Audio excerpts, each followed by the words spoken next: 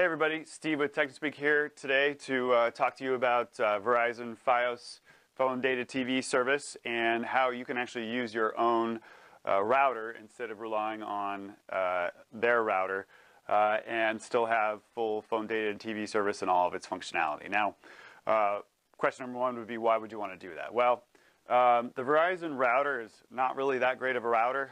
The wireless range really isn't that good. It does error out a lot, and we've seen in our experience that it does fail at some point, usually within a year. Now, Verizon will replace it, but that's a big inconvenience for everybody, and not something you really want to partake in.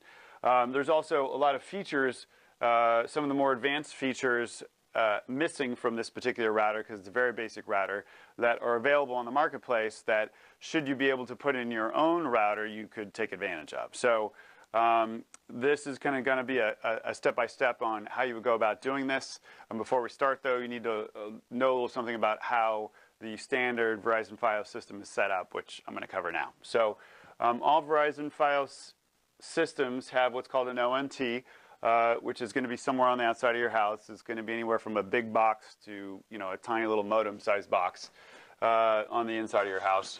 And it's going to have two outputs coming from it. One is going to be a TV coax output, and the other is going to be a computer output. The computer output in your standard installer is disabled by default, and there's just going to be this coax coming out. So this is going to feed a coax splitter, which all of your set-top boxes and DVRs are connected to.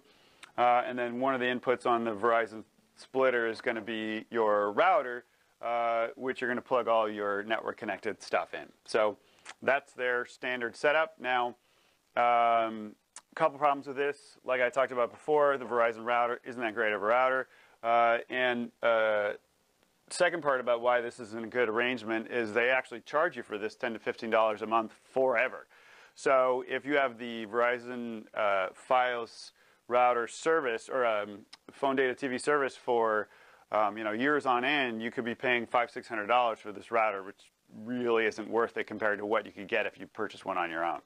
So in order to configure this the way that we recommend, the first thing you're going to want to do is to call Verizon FIOS and say, I would like to have my data port on my ONT enabled. Now, you may have to ask for that a few times because some people don't even know what that is.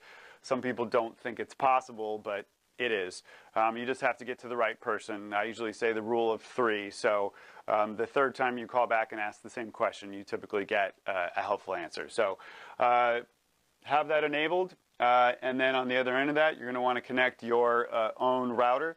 As far as what router to purchase, it's really going to depend on your network requirements. And then you can connect all your network connected devices to that.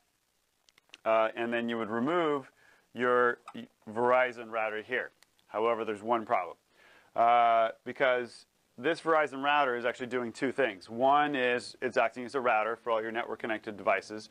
But two, it's acting as a MoCA bridge. And what a MoCA bridge does, or what MoCA is, it's a network protocol over coax. So this Verizon router will take a network connection and allow all of the set-top boxes that are connected via coax to also have a network connection. Now, a sneaky little trick that Verizon FIOS does is this ONT is actually capable of sending out network over the coax and not needing this at all. However, then they couldn't charge you $10 to $15 a month for it, so they disable the MoCA coming out of here, only send TV signals coming out, and thus have to put this in place to be the MoCA bridge to all these boxes and, of course, charge you. So what you want to do instead is, once you take this out, is you want to put back in something called a MoCA bridge, which you can find online. I know Amazon's got a couple for about $100. And then you inject that network connection back into the TV coax, and you'll be good to go. Now, it's important to have this because just TV signals are coming through this coax cable to all your set-top boxes. The ONT is actually using the internet for your on-demand channels, for your programming guide, and for your whole home DVR service. So all that functionality is going to go away if you cut off this network connection to all these boxes. So this MoCA bridge restores it. and then you'll be good to go. So hopefully you found this helpful.